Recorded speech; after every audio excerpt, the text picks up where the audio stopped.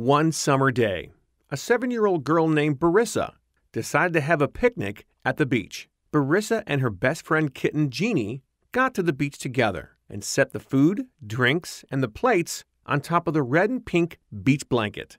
Barissa started to eat her cheese sandwich, and Jeannie ate a fish. But then they both realized that they had lots of food. They each looked around to see if they could invite anyone to join them, but they only found their classmate, Runner the pony. They both waved at Runner the pony, who came to their picnic area. "We have lots of food, but no one to share it with," Barissa said to Runner the pony. "Can you please invite all of our friends and see if any of them would like to join us here at the beach and have some fun?"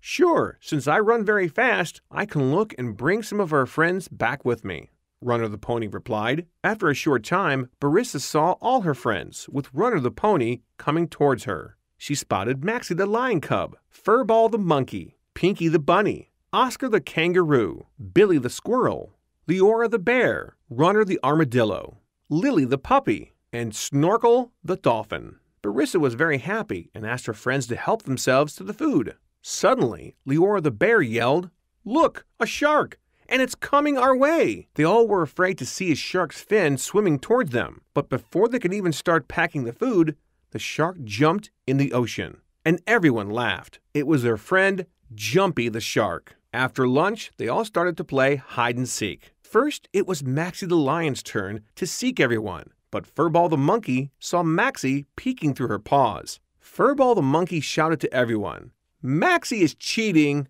Maxie was so embarrassed and ashamed that she started to cry and explain, "I am sorry.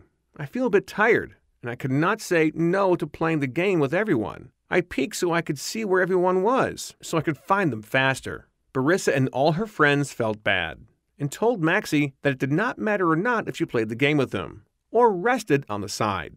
"You are still our friend, and we would not have thought bad of you," Barissa said. So then it was decided that Maxie the lion would keep her eye on everyone while resting, so no one could go too far, and she would tell them all when it was time to go home.